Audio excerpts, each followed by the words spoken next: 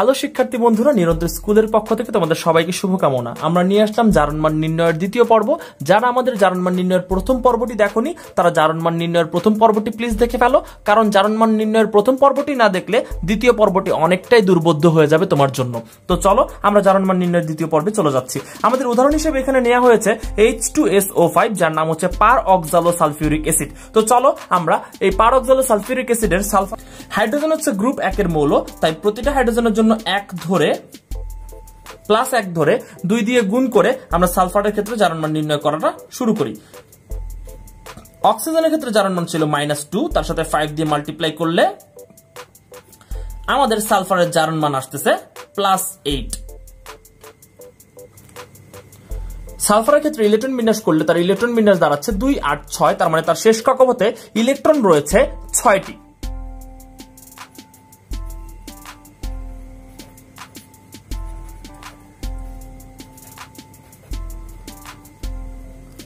অর্থাৎ সালফারের ক্ষেত্রে maximum oxidation number বা সর্বোচ্চ জারণ সংখ্যা হতে পারে +6, কিন্তু আমরা দেখতে পাচ্ছি আমাদের জারণ মান চলে এসেছে +8।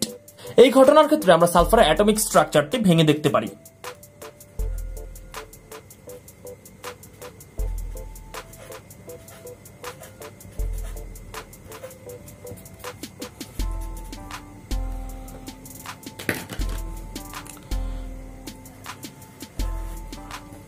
অ্যাটমিক স্ট্রাকচার থেকে দেখা যাচ্ছে সালফার পরমাণুর মধ্যে অক্সিজেন অক্সিজেন একক বন্ধন, তার মানে একটি পার অক্সাইড বন্ধন বিদ্যমান। এবং আমরা জানি পার অক্সাইডের ক্ষেত্রে অক্সিজেনের জারণ মান হয় হচ্ছে -1, অথচ আমরা প্রথমবার যখন হিসেব করেছিলাম তখন আমরা পুরোপুরি সকল অক্সিজেনের জন্য জারণ মান ধরে নিয়েছিলাম হচ্ছে -2। তার মানে এখানেই কোথাও না কোথাও আমাদের হিসেবের গন্ডগোল হয়েছে। আমরা তাহলে এই স্ট্রাকচার থেকে আমরা সালফারের নতুন করে জারণ মান নির্ণয় করে আসি। এখানেও হাইড্রোজেন 2টি আছে, 2টি হাইড্রোজেনের জন্য হচ্ছে +1 × হচ্ছে 2। সালফারের জন্য আমরা জারণ মান নির্ণয় করেছি, সালফারকে স্টার দিয়ে রাখা হয়েছে। অক্সিজেন 3টি সালফারের সাথে যুক্ত রয়েছে এবং কোন অক্সিজেন একজনের সাথে অপরজন সিঙ্গেল বন্ধনের মাধ্যমে যুক্ত নেই, তাহলে 3টি অক্সিজেনের জন্য আমরা -2 × 3 দিয়ে দিতে পারি। এবং এখানে পার অক্সাইড রয়েছে, প্রতিটি অক্সিজেনের জন্য পার অক্সাইডের জারণ মান -1 করে বসিয়ে দিয়ে 2টি অক্সিজেনের জন্য যদি 2 দিয়ে দেই,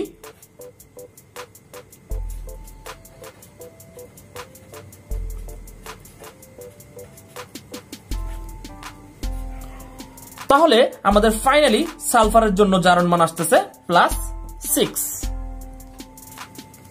এই +6টি সালফারের সর্বোচ্চ জারণ মানের সমান, তাই আমরা এই +6 জারণ মানটি একসেপ্ট করব, বরং -8 জারণ মানটি একসেপ্টেবল না। আমরা আমাদের দ্বিতীয় উদাহরণ পারক্রোমিক অক্সাইডের জারণ মান নির্ণয় করব। এখানে ক্রোমিয়ামের জারণ মান নির্ণয় করার চেষ্টা করা হবে। তো ক্রোমিয়ামের ক্ষেত্রে আমরা স্টার দিয়ে রেখেছি এবং অক্সিজেনের জন্য প্রতিটি অক্সিজেন -2 করে 5 দিয়ে যদি মাল্টিপ্লাই করি তার জারণ মান হচ্ছে, ক্রোমিয়ামের জারণ মান তাহলে আসবে +10। কিন্তু আমরা জানি ক্রোমিয়ামের ম্যাক্সিমাম অক্সিডেশন নাম্বার অথবা ম্যাক্সিমাম জারণ মান হচ্ছে +6। আমরা ক্রোমিয়ামের স্ট্রাকচারটি ভাঙলে দেখতে পাই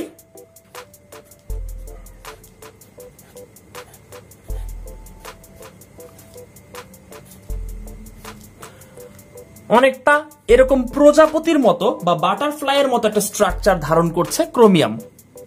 এই বাটারফ্লাই স্ট্রাকচারটাকে আমরা যদি একটু ভাঙি তাহলে আমরা দেখতে পাচ্ছি ক্রোমিয়াম পরমাণুর মধ্যে পার অক্সাইড রয়েছে এবং আমরা কিন্তু জানি পার অক্সাইডের ক্ষেত্রে আমাদের জারণ মান কত, -1 করে। আমরা এবার ক্রোমিয়ামের জারণ মানটা বের করব।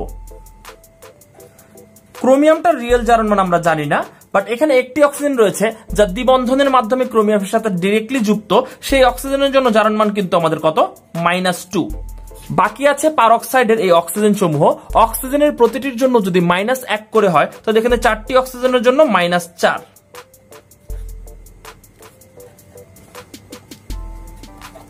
তাহলে আমরা ফাইনালি পারক্রোমিক অক্সাইডের ক্ষেত্রে ক্রোমিয়ামের জারণ মান +6 পাচ্ছি, যা তার ম্যাক্সিমাম অক্সিডেশন নাম্বারের সমান। আমরা যে শুরুতে +10 নির্ণয় করেছি তা একটি ভুল সংখ্যা। আমাদের পরবর্তী উদাহরণটি হচ্ছে ব্লিচিং পাউডার। ব্লিচিং পাউডারের জন্য আমাদের ক্লোরিনের জারণ মান নির্ণয় করা লাগবে, কিন্তু দুর্ভাগ্যবশত আমাদের কাছে এখানে ক্লোরিন রয়েছে 2টি। এই ক্ষেত্রে আমাদের প্রথমে যৌগটিকে ভাঙতে হবে। ক্যালসিয়াম, OCl এবং Cl। এখানে আমরা খুবই কমনলি যদি যৌগটিকে ভেঙে ফেলি, ক্যালসিয়াম হচ্ছে গ্রুপ 2 এর মৌল, তার ক্ষেত্রে জারণ মান হচ্ছে +2। এই +2 কে প্রশমিত করে টোটাল জারণ মান যদি 0 আনতে হয়, তাহলে এই ক্লোরিনটির ক্ষেত্রে একটি -1 এবং এটির জন্য একটি -1 হতে হবে, কারণ আমরা জানি ক্লোরিন কিন্তু গ্রুপ নাম্বার 17 এর মৌল এবং গ্রুপ নাম্বার 17 এর জন্য কিন্তু আমাদের জারণ মান ছিল -1। তাহলে আমাদের টোটাল উত্তরটা আসে 0। তার মানে আমাদের দাঁড়াচ্ছে OCl এই আয়নটির জন্য আমাদের জারণ মান হচ্ছে -1। আমরা দেখি, আমরা যদি তাহলে OCl যৌগটিকে আলাদা করে নিয়ে আসি, যার জারণ মানটি হচ্ছে -1, তার ক্ষেত্রে আমরা ক্লোরিনের জারণ মান যদি বের করি, তাহলে ক্লোরিনের জারণ মান আসবে হচ্ছে, অক্সিজেনের জন্য কিন্তু আমাদের -2 এবং এটি কিন্তু ওই পাশে -1 থাকবে, কারণ হচ্ছে যেটা টোটাল চার্জের মান কিন্তু 0 না, এটি কিন্তু চার্জিত অবস্থায় রয়েছে।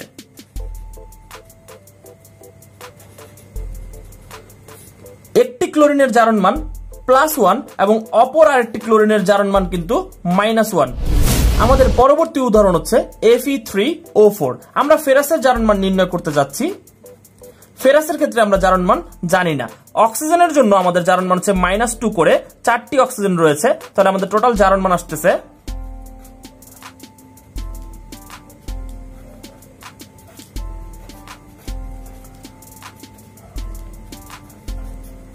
+8/3।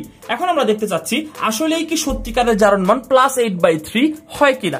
আমরা যদি Fe3O4 যৌগটিকে ভেঙে ফেলি, তবে এই যৌগটি থেকে FeO বা ফেরাস অক্সাইড এবং সাথে Fe2O3 এই দুটি যৌগ পাওয়া যাবে।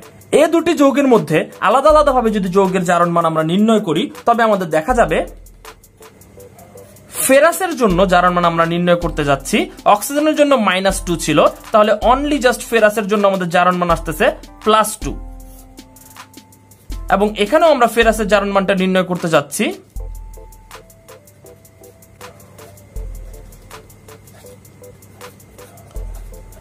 এখানে আমাদের জারণ মান এসেছে +3। তাহলে দেখা যাচ্ছে এই Fe3O4 এই যৌগটির ক্ষেত্রে একবার জারণ মান হবে +2 এবং অপরবার জারণ মান হবে +3, বরং +8/3 জারণ মানটি এখানে ভুল।